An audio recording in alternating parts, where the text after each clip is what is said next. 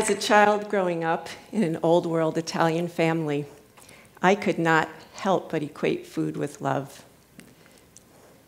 As an adult, little did I know that cooking and baking with and for my family would not only nourish our bodies, but also comfort me through my worst nightmare.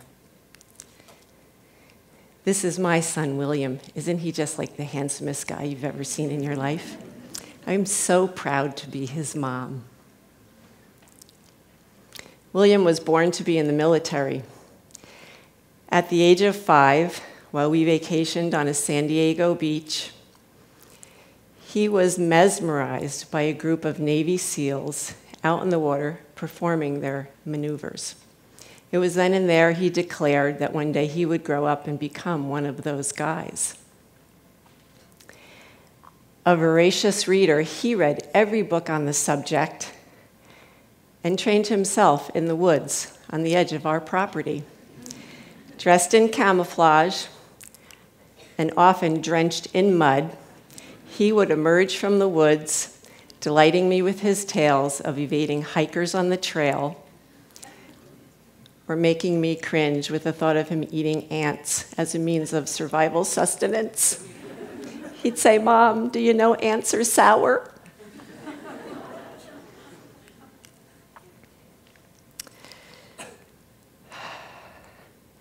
William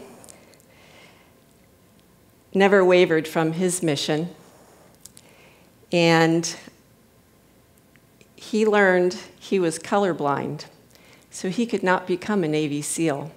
So he chose to be a corpsman. He graduated at the top of his class. He was a brave and fearless healer and considered the best of the best. William was home already 6 months from his tour in Afghanistan. He had been fired upon. He had saved lives. He even was traveling in a vehicle blown up by one of those explosive devices, those hidden explosive devices. He came home unscathed, not a scratch. So how could he be dead now as a result of sleep deprivation? Sleep deprivation. Was this a preventable accident? The question haunted me.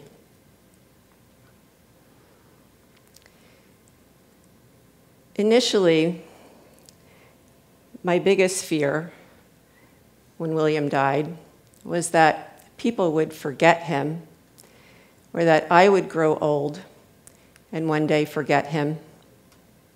So I immediately created a slideshow to be shared at his funeral, and a short time later, a photo book to be shared with a few of his closest friends. Was that enough to celebrate a life? My grief continued. It wasn't over in 3 weeks or even 6 months. In my story, it's a myth that it ever ends. Many people, from doctors to widows, use the Kubler-Ross stages of death and dying as a means of understanding grief, but I did not quite see it this way. My first year was full-on numb. My heart, my brain, they were shattered. I felt more like a robot on autopilot, just going through my day, doing those normal activities.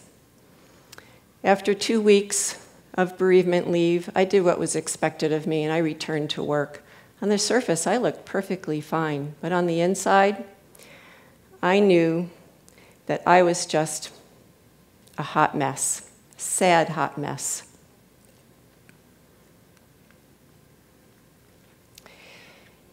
Year 2, I call my year of anger. I woke up from that 1-year coma, realizing my son was truly gone. I did a lot of screaming in year 2. The anger was something I had to go through. It was like walking through a fire. Just keep on going and just hope you come out whole. And I needed to blame someone for my loss, so I took on the Navy. My cause was to never let this sleep-deprived situation happen to another. I wrote letters to everyone in charge, and then some. In my letters, I included scientific evidence that likened sleep deprivation to being legally drunk. Doctors, pilots, even bus drivers, they have sleep requirements prior to performing their jobs. I wondered, how are those in the military, those in charge of the safety of our sons and daughters, how did they not know this stuff?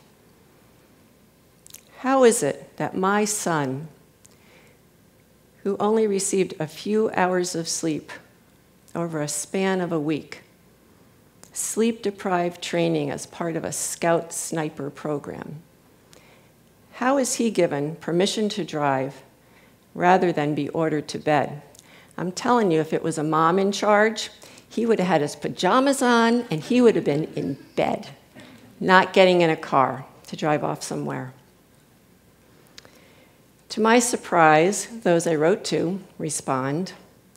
They thank me for my perseverance in championing a cause to ensure the safety of our sailors. And in a final note from Rear Admiral Norton, with William in mind, the efforts will continue to try and combat risk. Now, through my anger, I could hear William's voice. He was saying, "Mom, could you just please stop screaming and get over this?" And there were other signs of my son, one of the most memorable being this heart-shaped rock. Now, exercise is really good for those who are grieving. So on a particularly sad day, I ventured alone on a walk in the woods, and as I stepped on the path, I saw this rock. And as I reached for it, I felt this bear hug embrace, like the kind he used to give me. I actually turned, thinking I might see him on the path. I felt his presence, but I thought I was nuts. I didn't believe in ghosts or angels, and chalked up the experience to me being totally out of my mind with grief. I did not share the incident with anyone. Approaching year 3, I had another sign from William in the shape of a chocolate chip cookie.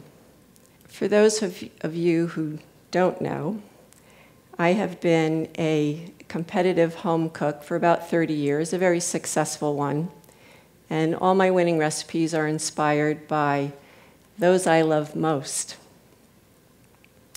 So on another sad day, I decided to get into the kitchen, pull out my mixing bowls, and create Sweet William's inspired and spirited chocolate chip cookies. The spirit being him, but also a little Jack Daniels in the mix because he liked it. Now the smell of that melting chocolate and that whiff of Jack Daniels coming from the oven completely elevated my mood. I went from being sad to glad. It was a revelation. The cooking, the baking, my food, it was love made edible. Now remember that heart-shaped rock and that bear hug embrace? Well, the same thing happened with the cookie. I use a cookie scoop to measure out my cookie dough. It ensures that every cookie bakes up perfectly round. Yet this is what the cookie looked like, the one closest to my hand as I pulled those cookies from the oven. In the moment I saw that heart-shaped cookie, I felt that same bear hug embrace. I was overwhelmed with happiness. His presence just filled the room. I wondered if other grievers had similar experiences. I thought it was time to take my grief public, and the notion of a food blog hit me. I thought it would be a great way to celebrate his life, committing his memories and telling a story through my recipes on a blog. But knowing nothing about technology, not being a writer, and I certainly didn't know a thing about food photography, it was far-fetched that I could create a virtual community and share my version of grief with anyone who would care. But one thing I did know, and that is that good food and good recipes bring everybody to the table. In October of 2013, goodgriefcook.com was born, and that took me on so much more than a grief journey. Inspired by sharing my story, others were inspired to share theirs, and there were powerful stories of healing, like that of Patrice. Patrice transforms once-loved wedding dresses into these angel gowns to be shared with babies that die prematurely. Betty is an elderly woman who 60 years later still gets tears in her eyes at the mention of her dead child's name, reminding us that grief doesn't always end. Krista, through the support of the blog, found the courage to speak publicly on behalf of organ donation, celebrating her son Aiden. And then there's Marcy. Marcy reads the blog too. She creates these gorgeous felted stones and leaves them wherever she goes for strangers to find, honoring her son Harrison. We shared the same deep sorrow, the same crazy anger, and we learned some things, that we are not alone and that the tides of grief are common in normal experiences. But what I wondered most was, did they feel the presence of those they had loved and lost? And the answer is a thunderous yes.